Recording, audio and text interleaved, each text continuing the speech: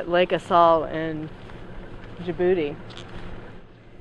This is amazing to actually come out here and see this place. Having only seen the images and kind of responding to the images, and now seeing it for real, it's amazing. I guess I just sort of have the idea that because I've been here and seen it, that it will affect the piece in some way. We want to twist it and slide it that way so we don't risk dropping the hedge into the piece.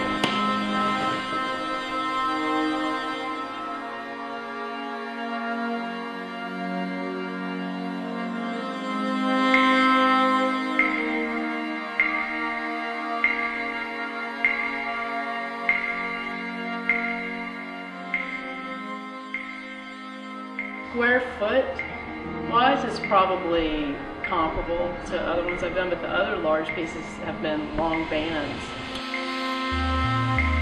So this is more, you know, feels bigger just because it's like 16 feet by 20 feet.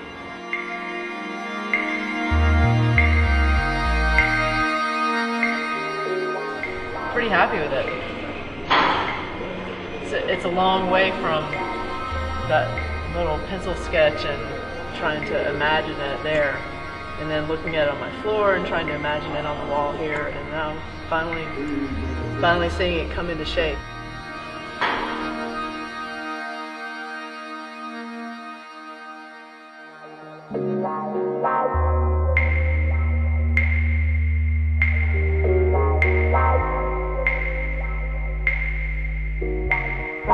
AIE